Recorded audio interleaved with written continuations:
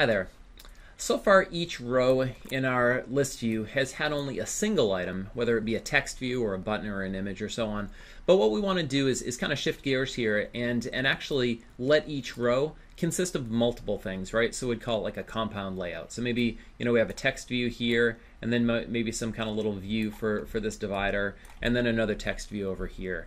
And to do that, we're actually going to use a linear layout. We'll kind of build it up starting where we are at and kind of going one step at a time. All right, so the first thing we're going to need to do is to create a new class. So I'm going to go in here and make a new class, Java class, that I'm going to call RowView. And this is going to be one that extends linear layout, right? And we can extend that right in code here. So android.widget.linear layout. We'll click Finish. And we're just going to get a very simple one right here. We're going to need a constructor. It's complaining about this. So let's go ahead and override or add the simplest constructor. And what we're going to do in here is really a few things, right? So we're going to want to create the different views, right? So for the text and so on. We may want to modify some properties, all right, of those things. And then we're going to want to add the views to the layout, right? So that's our main idea. Okay. So let's get to work, right? So creating views, right? So not too bad here. What we'd probably have is like a left and a right text view, right? Might make sense for us to call them that. So let's have a couple of fields for those. So these guys are going to be text views. So my left text view, and import that guy. And then I also want one for the right text view. So creating the views is pretty straightforward, right? We'll just call the constructor for each one. So a new text view. As you know, any view requires a context, and one was passed in here. So let's go ahead and just use that context as it is right there. Right. And same thing for the right. Okay. So we'll create those guys. Not going to worry about properties for now, but let's not forget to add them to our layout.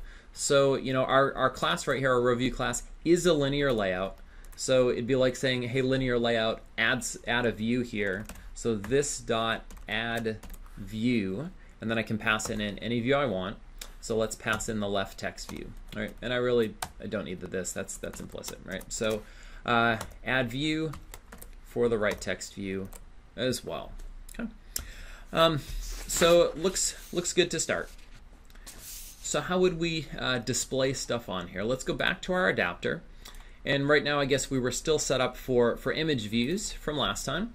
So I'm going to change this. So each image view, I'm going to change and have it refer to my row view, right? So this guy right here, the row view, and pass in the context, row view, right here.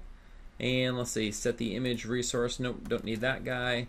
Not going to worry about background colors here. But I am going to want to set their text, right? So I want to be able to say something like, hey, view, your left text I want you to be just the numbers, and the right text I want it to be, I don't know, we'll hard code some string here.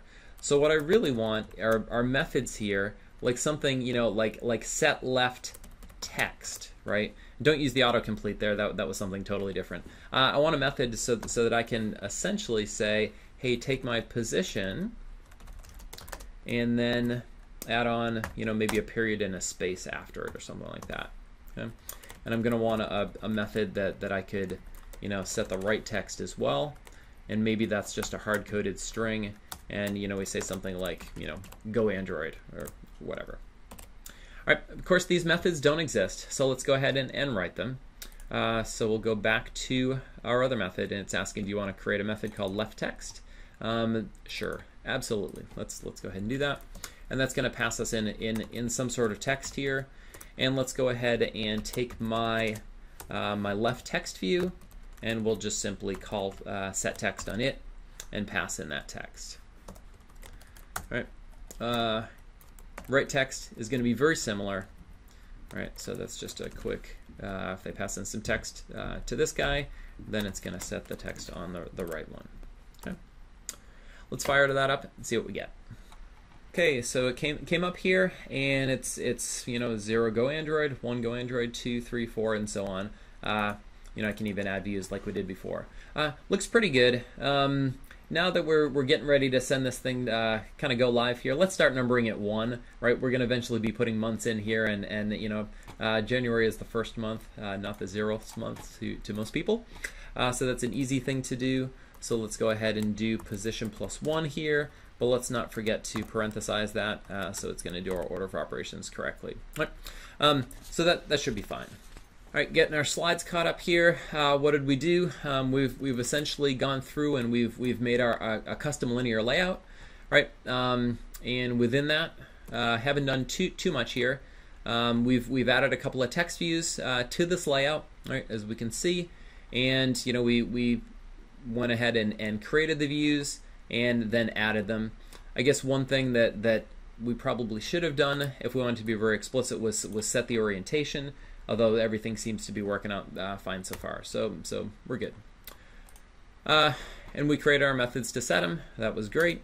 And then we updated our adapter so that instead of giving us a text view or an image view or whatever, it gave us the whole row view. And all we needed to do is for each one we needed to set the left and the right text, right? So it looks great so far. So what's next? The next thing that we want to do is actually replace this with real data, right? So these actual months here. You probably know how this is going to go, right? So where do we store a whole bunch of strings? Strings.xml? No. Better yet, right? We're going to go to arrays.xml.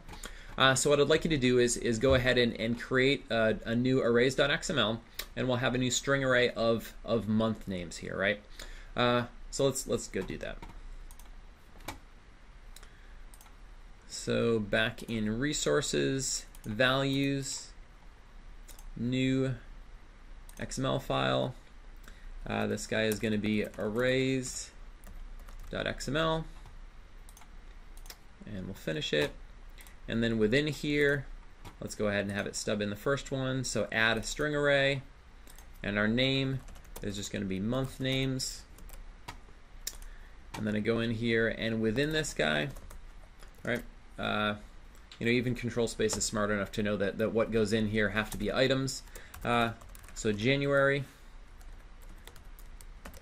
February, and so on, right? If you want to copy them right off the slides, that's also fine with me. So it's up through March. I'm going to go ahead and copy a bunch of these. Probably too many. April, May, June, July, August, September, October, November, and last but not least, December. Format that guy. Looks good to go. All right, so now we need to use this, refer to it in our code. So let's go back to our row view itself, and probably right in the constructor here would be a good time for us to load this up. Let's see. No, you know what? I don't think the row view is the right place. Let's go to the adapter here. The adapter is serving things up, and we actually are going to need the month names right here. So let's go inside this guy's constructor, and let's store these guys here. So maybe my number of months, and where am I going to get this from? So let's see if we can get the resources. Nope. How about our context? So, hey, context, give me my resources, and from this get a string array. All right, and we'll pass it in our guy here. So r dot let's see, array dot month names. All right, so that was our identifier. So this guy's gonna have to be stored. So let's create a field for that, and it's smart enough to know when we ask for a string array that it should return an array of strings, right? So surprise, surprise. So now we have some months. So let's see. So what else do we need here? So if they ask for an item, what would we return? Well, we should just ask for the months at that place, right? So at position, We probably want to safeguard this guy a little bit. So we probably want to take it mod 12 so that they can't give us anything out of index. And this is my month. So let me spell that guy. Okay. So that looks great. ID I'm not going to worry about. All right. How about the view here? So I already have my left text, the right text. Let's go ahead and print out the array at that position, right? So my months, again, at the position, again, we're being passed in the position here. So let's take this at position mod 12 and then return the view. Okay, emulator's up and running, and we see that we actually have month names here. Let's check to see if they wrap around. So up through the 8th month, 9, 10, 11, 12, and back to January, right? So our wraparound is working fine. If I click on these guys, they still say something about which row we're on. So let's do something a little bit different. So you remember we had our get item here. So get item is just returning the number of months. So let's refer to that here. So that was in my on item click listener. And before it said you clicked row position. So let's instead say you clicked. And what we'll do is we'll ask our adapter to get the item. Let's see. There it is. Get item in that position. Okay, emulator's back here. And we click on it and it says you clicked April. Let's click January, you click January, and so on, right? So I guess for testing we should just double check to make sure that the wraparound works there as well. So if we go to 13, it also comes back with January. All right, looks great. Getting our slides caught up. So we already made our string array. We created a variable for it. So our number of months here. We got the whole string array from from our resource, so it looks fine there. And then we're displaying the elements here. So the right text is going to refer to that number of months right now. Where we mod 12, I guess we could have done it on either side. Looks good. And then we updated our toast, right? So that referring to this nice get item method that we wrote here. We can just ask the adapter, hey, go ahead and give me the item at that position. All right, so it's working with real data. Life is good. So one more thing to do here, and that's essentially to customize it so it's going to look nice, right? So kind of getting from what we have here up to sort of the real thing. So how would we go about this, right? I mean, this is really just in some sense it's a bunch of properties, right? So you might think, well, we've been doing everything in code. Why not continue going in code? I mean, we certainly could do that, right? I mean, we could set the background color, of the whole thing or of the text views. We can set text color and size and padding and all this crazy stuff. We could put background images. We could do everything here. But once it's getting this complex, we know how to set the layout of different items, and we do that using XML, right? We do it declaratively. So what I'd like us to do is go ahead and create a new row view XML. So we'll have this be just simply horizontal linear layout, kind of like we were using. We have a background paper image for you to download. It's this guy right here. That's just the right size. If you stick it in the medium DPI folder, it'll work out just fine. So what's going to be in here, right? So our left text view is this part right here. And it is simply just 44 pixels square, okay? We'll just use the default text size there. It's going to be black. It's going to be centered within that, right? So it looks great. Next is going to be just simply a view where the background is set to, what color is that? So D00. So remember red, green, blue. So this right here is red, and in fact that is this line right here. So we're faking it out. We're just using just setting the background color of this little guy, only 3 pixels wide, right? So that's why we get the nice line there. And then our right text view is going to be black. It's going to have a left margin. It's going to be centered sort of top to bottom here. It's clearly not left to right. So just like we have here, linear layout with a couple of text views and a view in between. If you want more practice creating that guy, I would say take the spec, go for it now. if you're in a little bit of a rush and you wanna cut right to the chase, we do have it on the next slide right here. If you'd like to grab this guy, so this is everything that we need. If you're going to copy it, I'd ask that you take the text and that you make string resources for these guys, and kind of go with that. All right. I'll give you a minute to do that. Okay, so I got that guy in, and I'm dragging my background paper into my drawable medium DPI, and I'll copy the files in, get that guy, and then let's clean up the warnings here. So this right here, my text, I will go ahead and Alt-Shift-A and S. And what is this going to be? This is going to be my row view start number. So just something so I have in for the preview. And then this guy right here is going to be my row view start month. Very good. Save those guys, and let's continue on. Okay, so where do we go from here? What do you do with it with XML files, right? You inflate them, right? So let's go, and where would we want to inflate it? Let's see. Certainly not in main activity or even in the adapter. It's the view itself. So let's go up to this guy. And actually, so in inflating these guys, so we need to get the we need to be able to inflate it from somewhere. So we need to get a layout inflator, right? And this guy does not have a layout inflator.